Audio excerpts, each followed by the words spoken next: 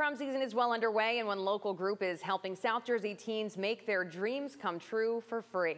Our Nina Barati met with the group today to see what they're collecting and how they're helping these girls make their prom a night to remember.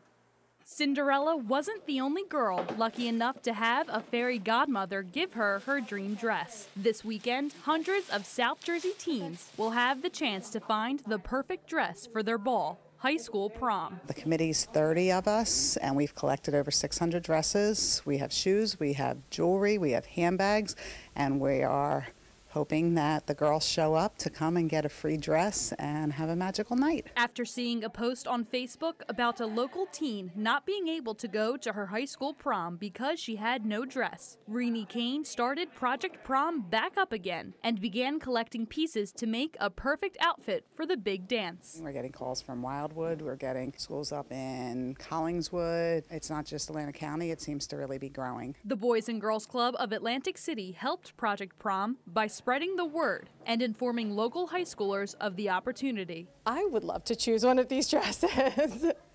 They're absolutely amazing choices. Many of the dresses here are brand new. They have the stickers on them. They've never been worn.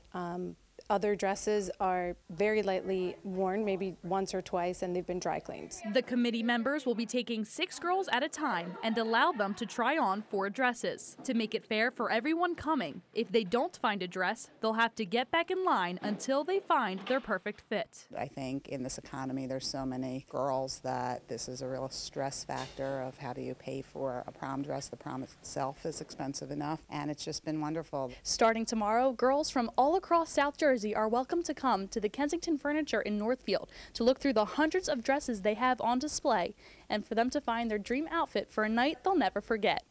I'm Nina Barati for SNJ Today.